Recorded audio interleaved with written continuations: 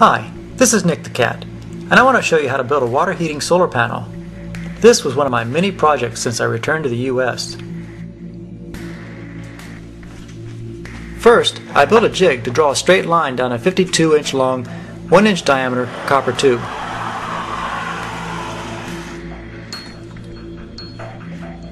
This tube will be a header for a solar panel.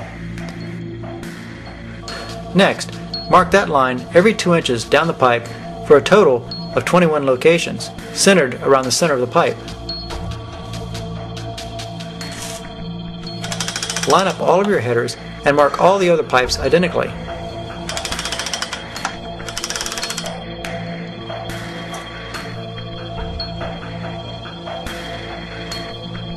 Once all the locations have been marked, it's time to drill a pilot hole. I use a 1/8 inch drill bit for the pilot hole. Another jig holds the pipe in place during drilling.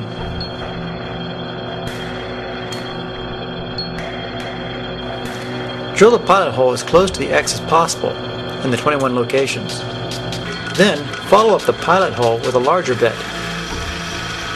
My small copper tube has a 3/8 inch outside diameter.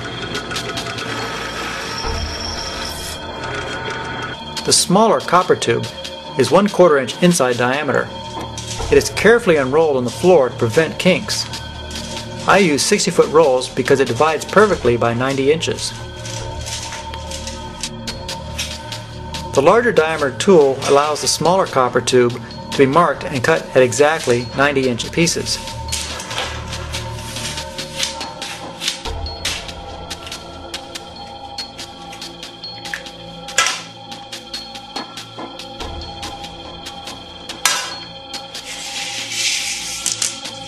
The copper pieces still have bows in them.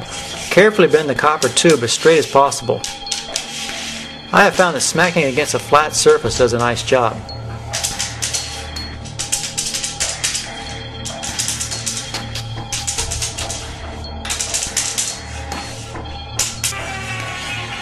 Sand the ends of the tubes. Then cover with solder flux. The fun part is trying to shove each of the small copper tubes into the header pipe. The prior tubes often want to fall back out. Take a look down the copper pipe and verify all the tubes go in far enough, but not too far.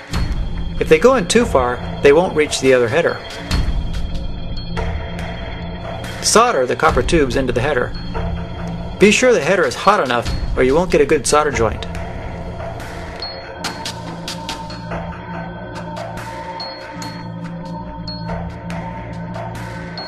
For the second header, begin by soldering the 2 outside tubes to the header first.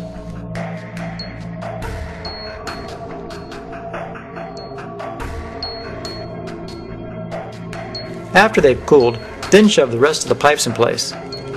And then, of course, solder them.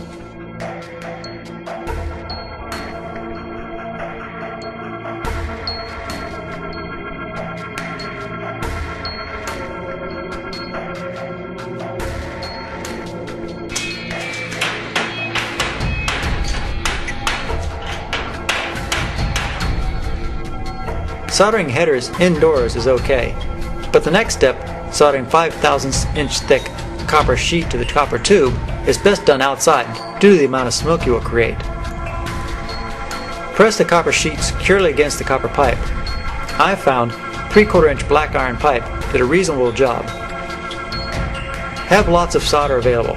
I use 50/50 lead-based solder for this part of the project. I also use a water-based flux for this part of the project. This jug was good for about 3 solar panels.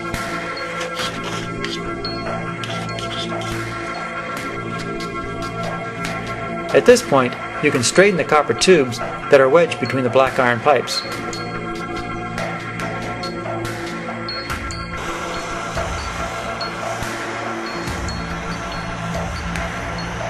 You will spend about an hour soldering the copper sheet to the pipes. The soldering process causes the copper to ripple. This is fine. The other side of the sheet is the face of the panel. I sandblasted the face of the panel to roughen up the surface for painting. I used Rust-Oleum high-temperature paint without a primer and sprayed the face of these panels.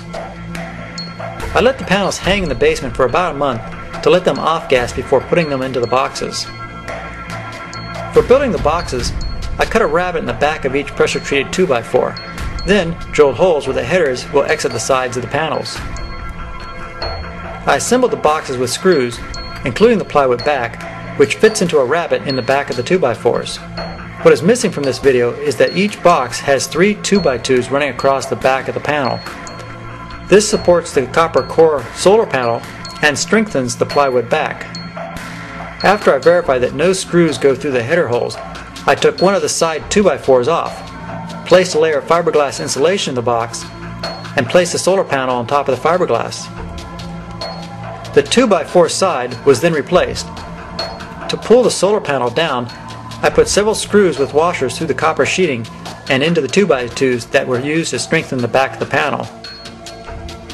To complete the project, the panels were mounted on a rack, tempered glass was added, and flashing used to cover the edges of the glass. Silicon radiator hose was used to connect the panels.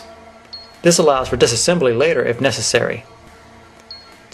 PVC pipe was cut lengthwise and used to cover the radiator hoses. How hot can these panels make water? We pumped 60-degree water from a garden hose into the set of panels, and steam came out the other end, after the panels had been sitting in the sun for a while.